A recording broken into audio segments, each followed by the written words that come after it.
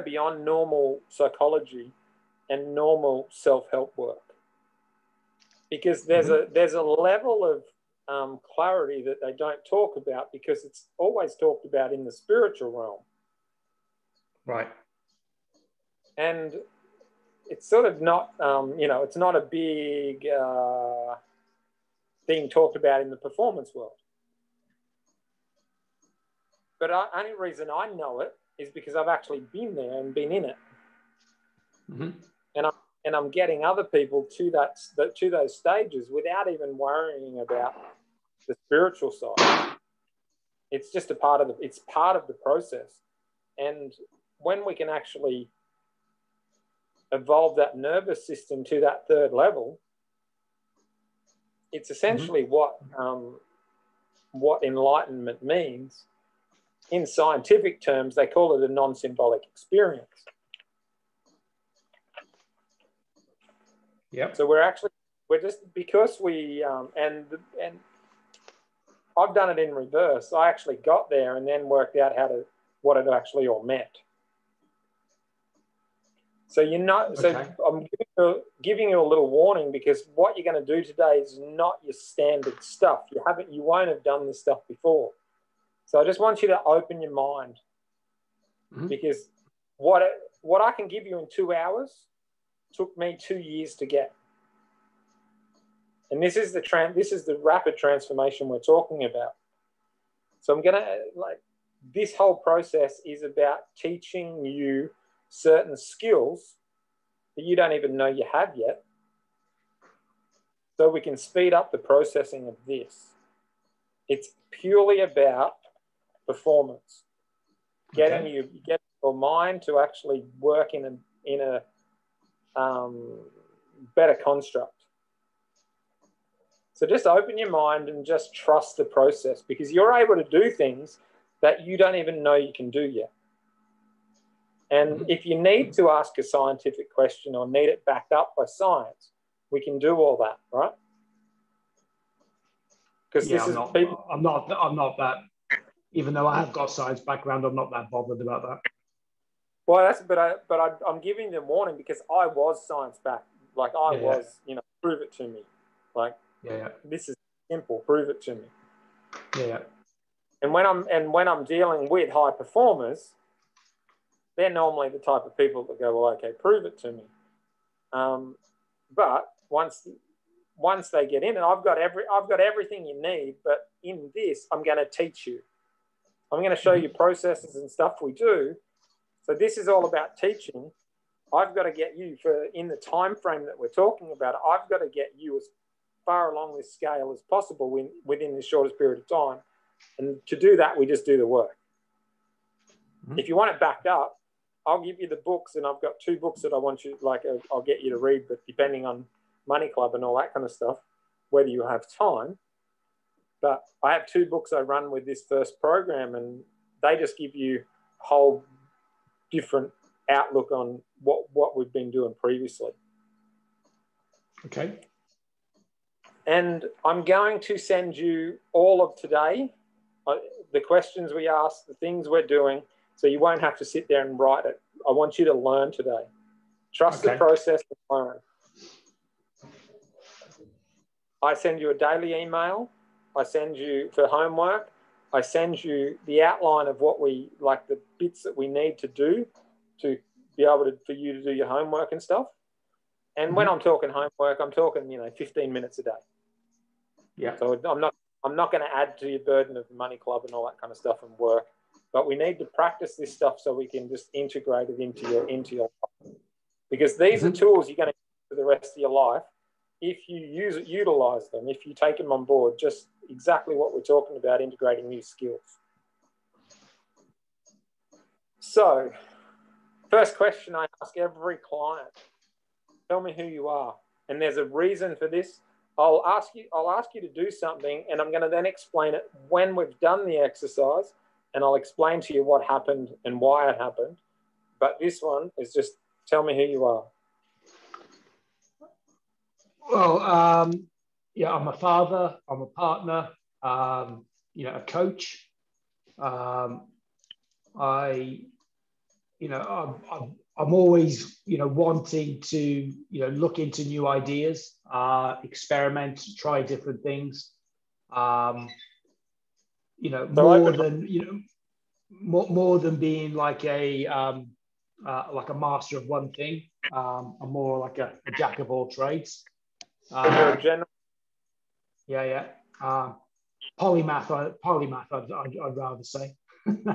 I like having fun. I like trying to make people laugh, have a joke. I'd say I don't take myself like too seriously. I'm happy to, have a laugh at my my foibles and behavioral things.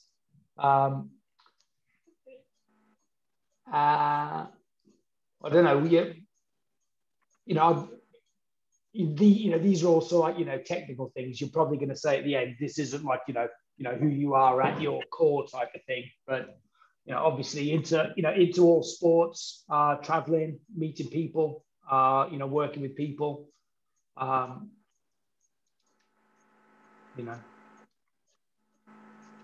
What is this the type? What else do you want? I could talk for an hour about things I've done and all that type of stuff. This is the point of this question, right? Because my whole goal is to get you better, to make you the best version of you possible, right? Yeah. That's my only goal. Sure. So we've got to act. So we've got to have some boundaries and understanding about who we are, who we're not. Like who we're not's really more important when we're talking about performance, right? The stuff we're talking about on Money Club is spot on. This is the how-to change of what he's talking about in Money Club, right? So when I ask you that question, you're giving me the answers that 99% of the population give. Because we're not asked these questions and we're not asked to define them down we've got to create new mental models for you, right? Because where in your life where's the biggest thing you want to improve? That's why you're here. You want to improve something, right? What's the biggest thing you want to improve? I suppose it's more my financial, situation. It's okay at the moment, but I think if I had, like we did that exercise the other night, and I probably only need like a, like £500,000, like say $1 million. So like if I build up $1 million nest egg, then that's enough for me to live off for the rest of my life. And I could probably even, have a really nice life, with that, with even a lot less. Our house is paid off. No major debts. We live in an amazing, place. In Oxford, probably one of the best cities in the world you could, live in, from architecture and stuff going on. So that's the major priority, because what I think is if that improves, what it's like, most arguments in relationships come down to money, or like money's at the at the core of it. And with my partner over the last 17 18 years or so we've been together, she's primarily been like the major breadwinner, and I've been like the stay-at-home parent, looking at bringing my son up, and that was fine during these earlier days, but obviously when he starts getting to high school and stuff, you don't need as much time. So I've always done enough just to to cover the bases, but I've never really excelled and hit my fullest potential. And even and even so, like with rowing, for example, like in my rugby career as well, I did okay, I played like at the championship level, which is like this. You got the Premier League in rugby union with like, you know, Wasps, Saracens, all those clubs. I played in the tier below that. Yep. Which is decent. This was before it was professional anyway, because I'm of that type of generation. But you know, I was good, but I never really believed in myself, or had somebody who believed in me that could have, like, you know, pushed me forward. And then even when I got into rowing, and I did, you know, really well as like like a masters athlete. You know, I won the European Indoor Championships when I was 40. I still believe I still could have gone faster. So I don't think I've ever achieved my even though, you know, and you know what rowing's like a mental game. You know, it's yeah. So essentially, more mental than anything. What you're saying is you actually want to get to your full potential. Yeah. You want to see what you've got. So you now know what's stopping you. Mm-hmm. Your whole past experience, your education up until this point in time is stopping you from moving forward. Exactly what we're saying in the Money Club, right? Mm-hmm. So this is why I ask you this question. It relates completely to this question. Have you ever looked up the word identity in the dictionary? No. So we need to get clear on stuff, right? Mm-hmm. There's multiple things on what it means, identity. But when I look at identity, I pick one of the, I'm getting clear for this course, right? Mm-hmm. So when I ask you to tell me who you are, I want to know who you are, really, and what you are, right? Because if you know this, the other stuff we can, and I'll get to this in a minute, but identity means the fact of being who or what a person or thing is. The fact Mm-hmm. of being who or what a person or thing is. And it's also a transformation that leaves an object unchanged. So what it's saying is your identity can't be changed. Okay. When I go, tell me who you are, you go, well, I'm a father. And I go, have you always been a father? Mm-hmm.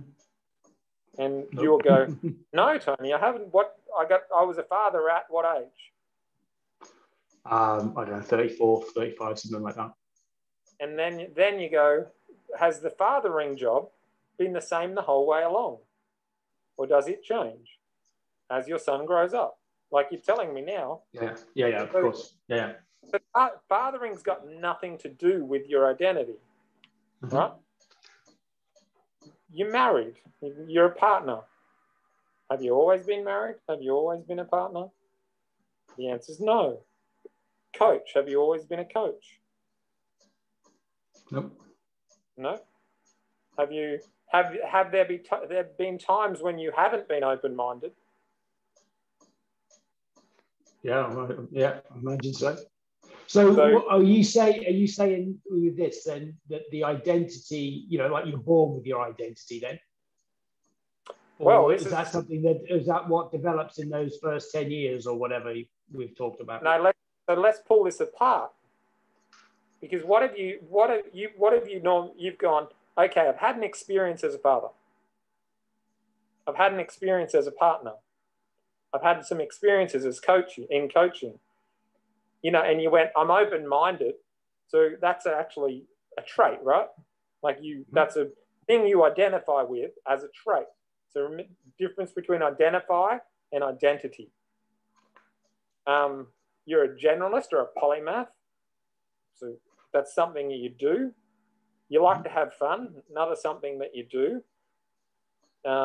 You like all sports, you like traveling, and you like working with people. All stuff you like to do.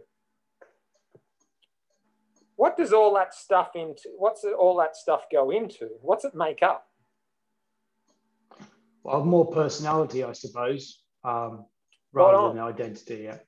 It's your personality. Do you know what personality means? Nope. we've got, if you want to be the best you can be, you've got to understand what you are and what you're not. Does this make sense? Yep. So your personality is defined, and listen to it, is defined as a set of habitual behaviors. So behaviors, cognitions, thoughts, and emotional patterns. So the way you emote in a situation that evolve. So they're created by biological, so partly DNA, and environmental factors. Mm-hmm. So everyone sits down and virtually 99% of the population tell me about all the stuff that makes up their personality. Mm-hmm. Has your personality changed any time in your life? Yep. Changes all the time, right? Mm-hmm. So you're telling me that you haven't reached your potential. So it's the things you've learned up until this point in time that have created your personality, and it's your personality that stopped you from achieving your full potential. Yep. Because 95% of what's in here is below the surface. You don't even, you only recognize it, and this is what we teach. I'll teach you how to recognize your subconscious programs coming up. Because that's the fastest way forward. If we can actually wipe out those programs, that's the actual fastest way forward for your life. Because, and you've got to remember that our brain is a prediction. It runs on prediction, we're not conscious. We run on prediction. So your brain makes a decision before you get to that decision, and you're just acting out whatever your brain tells you to act out. So this is why, as athletes, we train all the time, because we want those unconscious movements in before we get out to the sporting field. So we can just play, because our brain's ahead of us. We're predicting everything. So then we're going to go a little bit deeper on personality. And the word personality came from the word persona. And this just gives it all away. It's a Latin word, which is a theoretical mask worn by performers in order to project different roles or disguise their identity. Nice.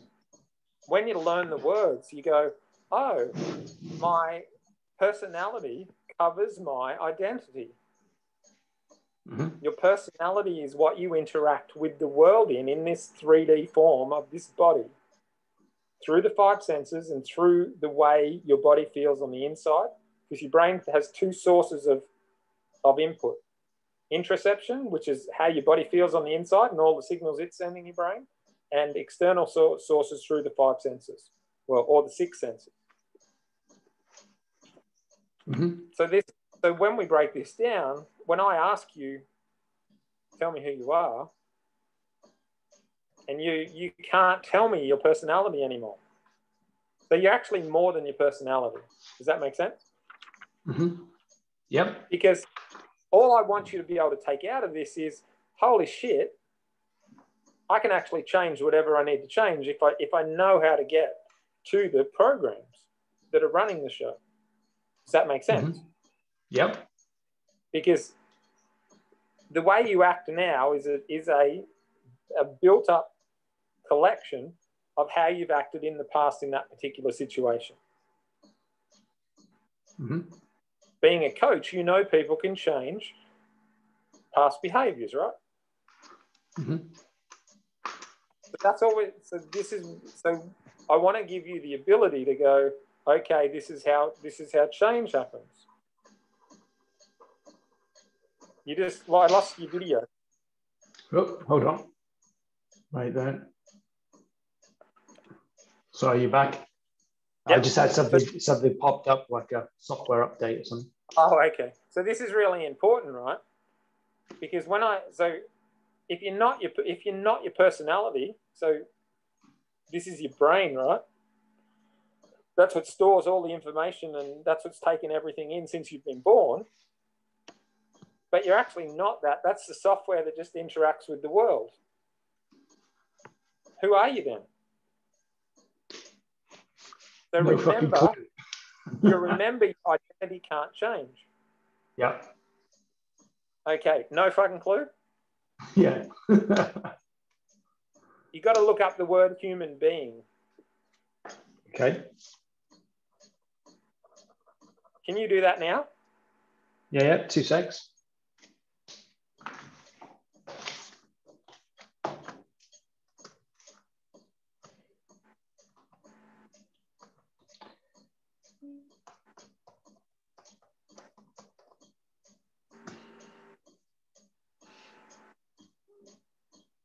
Or you might look up human, then being. A man, woman, or child of the species of Homo sapiens, distinguished from other animals by superior mental development, power of articulate speech, and upright stance. Is that human being connected? Connected, how do you mean? Yeah. One word, so yeah. So now just put in being. Being, okay. The nature or essence of a person. Sometimes one aspect of our being has been developed at the expense of others. Look at the synonyms. Look at the synonyms of nature or essence of a person. Okay, hold on. I'll look up thesaurus. It should be underneath there. So being, you've got like soul, spirit, nature, essence, substance, psyche, heart, those type of things. So if you're a human, Homo sapien, and a being, which is the nature or essence, and the synonym, have you ever heard the terminology of mind, body, and spirit? Mm-hmm. See, they give it to us, right? Yeah. Nature or essence, and the first two synonyms of nature or essence is soul or spirit. Mm-hmm. It's actually written in our diary, in our dictionaries.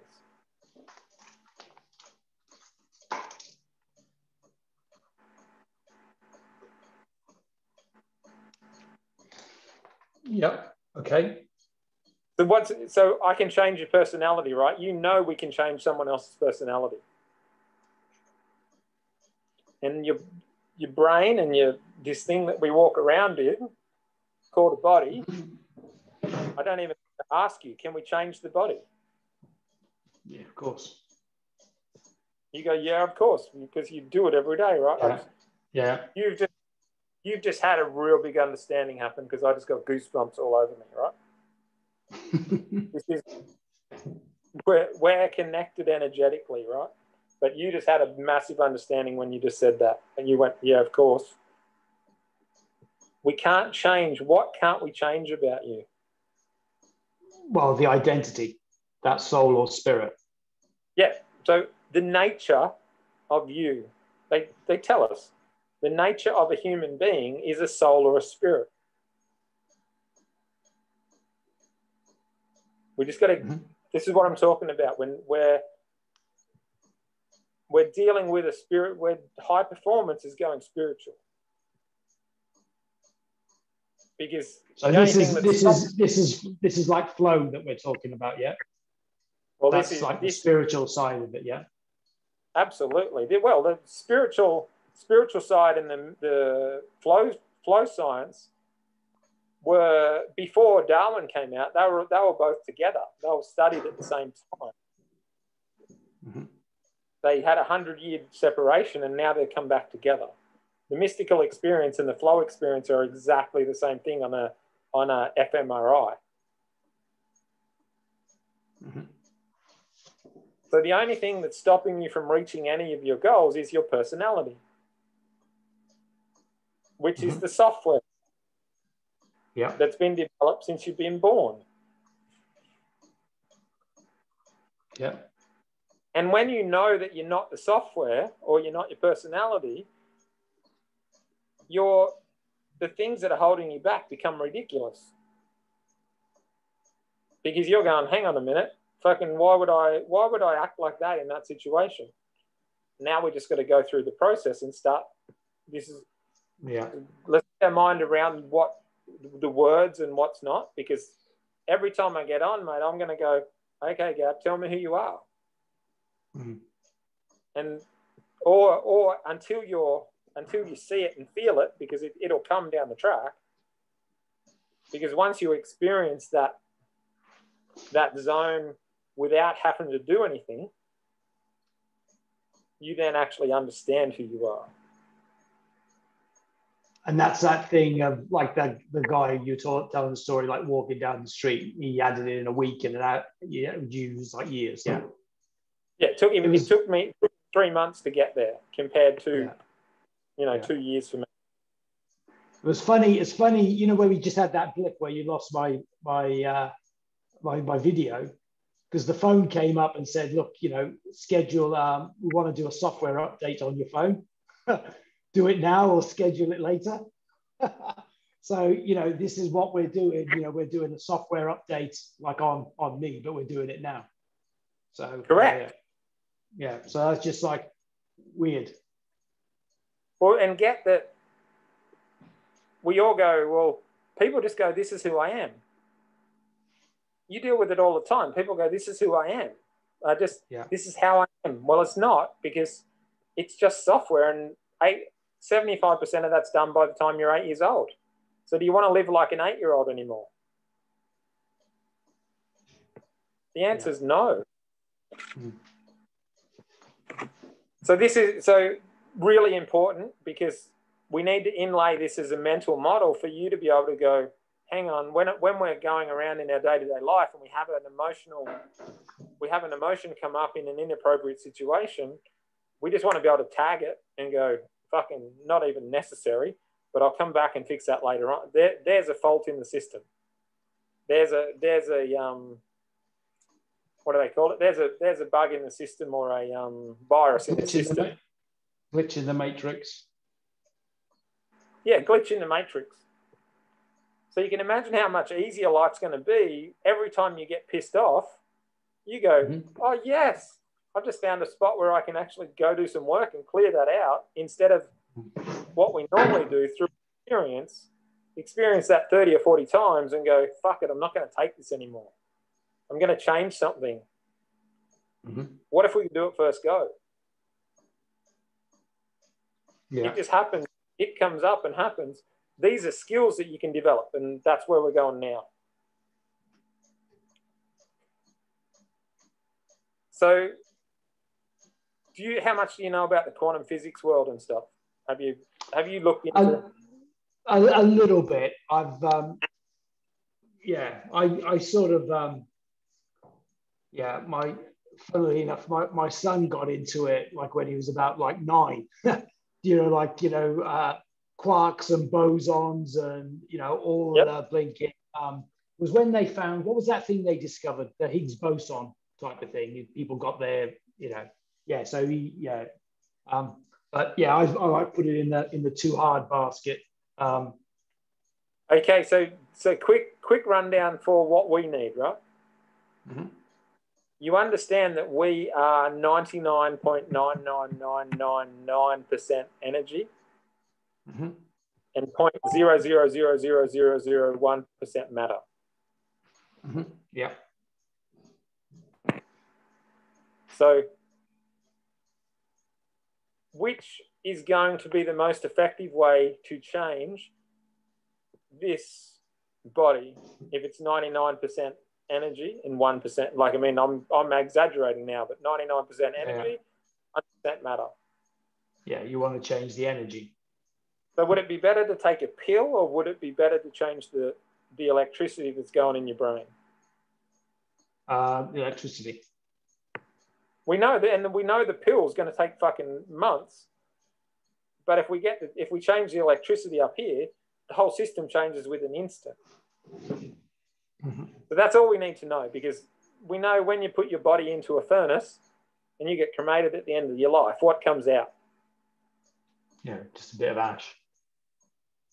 A bit of ash that sits in the palm of your hand. That's the matter the body's made out of. Mm-hmm. Does that make sense? Yep.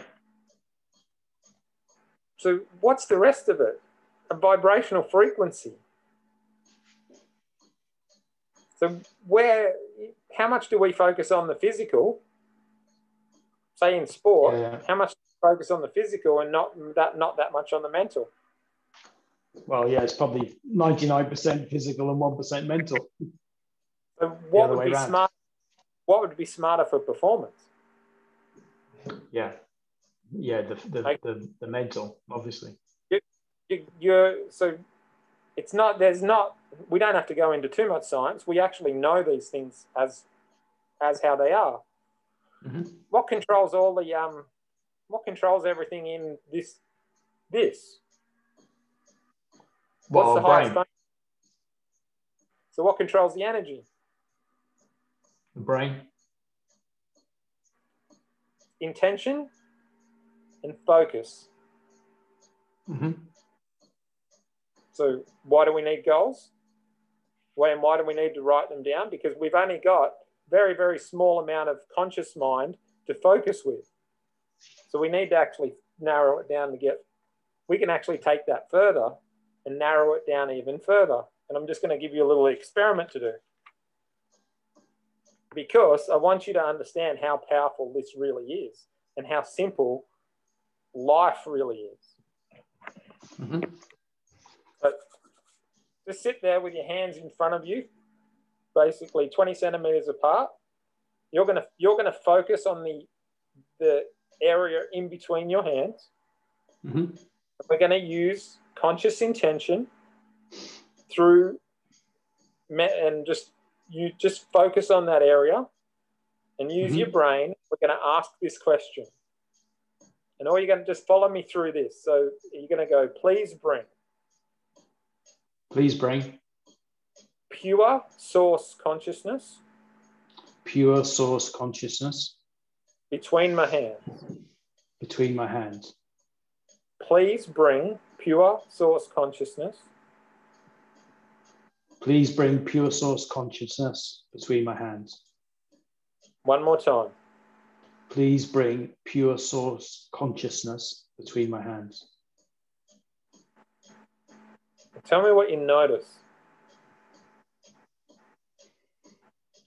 Well, more calm. I don't know, it feels like there's something there, whether it's like your hands around a ball type of thing. So just trust. So this is where I said, just leave everything at the door. Just trust what you feel right now. So you feel an energy between your hands that feels like a ball. Mm-hmm. What color is it? Orange. So you've got an orange ball between your hands. Mm-hmm.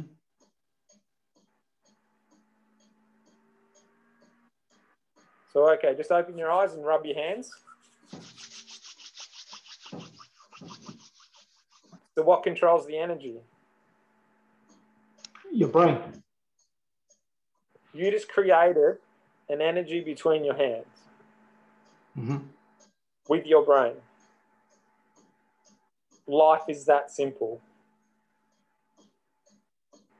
Because this is what controls the energy. We just need to control all the energy now, right? Mm-hmm. If you can do that, you can do the rest of what I'm going to show you tonight. The only reason you're not going to do it from here is if your mind goes, oh, fuck, Tony's a fuckhead. This is too easy. This can't happen like this. I'm just making this shit up. If you turn negative in this, if you feel a negative thought,